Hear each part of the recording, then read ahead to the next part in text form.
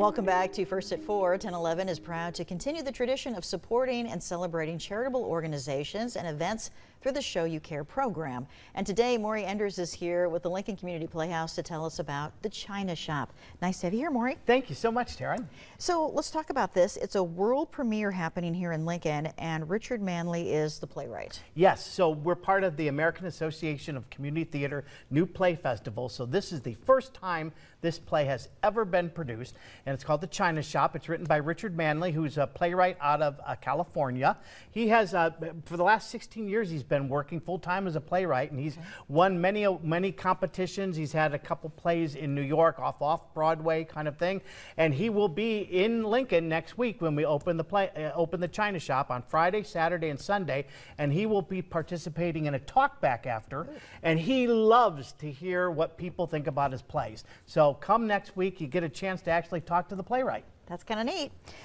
It's called a literate comedy, so tell us about the play. Yeah, well, Richard thinks that as he looks at comedy lately, it seems to be kind of dumb comedy, or it seems to be a lot of slapstick comedy. And so he writes literate comedies, which means he thinks that they're, and he is right, because I've read it, I've watched it.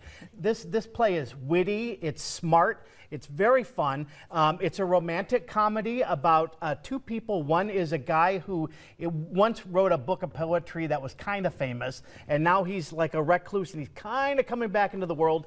He ends up apartment sitting next to a woman who is an award-winning advertising writer. So these two different types of writers meet and have sparks fly, and eventually it turns out into a rom-com. Okay, fun. I love those.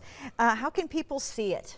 Well, it is in our studio theater, so there's only 100 seats a night, so people should make their reservations at lincolnplayhouse.com. It is the most complex set we've had in the studio in a long time.